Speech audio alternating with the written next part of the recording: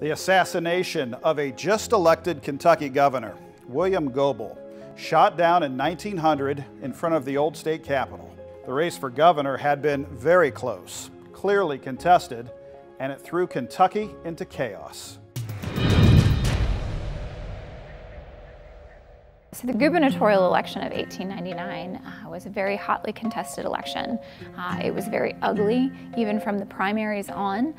The nominees for the Democratic Party, it was William Goebel. He was running against William Taylor, a Republican. In November, when the general election occurred, Goebel actually lost to Taylor by about 2,500 votes, very, very narrow margin. He contended that there had been voter fraud and actually contested the election.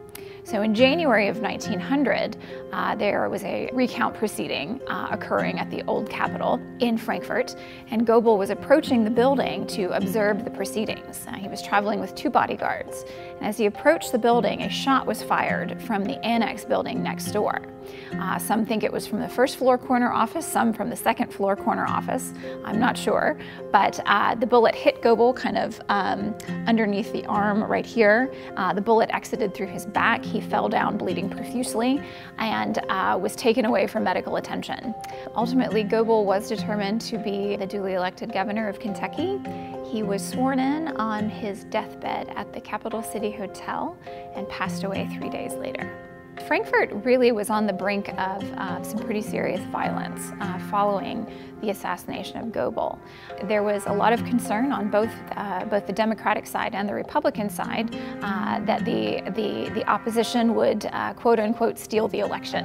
And so armed men on both sides kind of descended upon the Capitol ready to fight this thing out and keep the other side from stealing the election.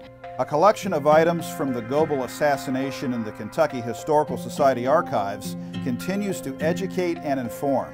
We have in our collection the coat and shirt that he was wearing at the time of the shooting, and we also have quite a lot of archival documentation as well as memorabilia from the time period that kind of helps tell the story of how popular Goebel was among the people. Goebel's murder remains unsolved to this day. The gubernatorial election of 1899 was very hard fought, very emotional and bitter, just as we've seen politics can be even today. To learn more about the assassination of William Goebel and view some artifacts online, go to history.ky.gov. From the Kentucky History Center and Museums in downtown Frankfort, I'm Doug High.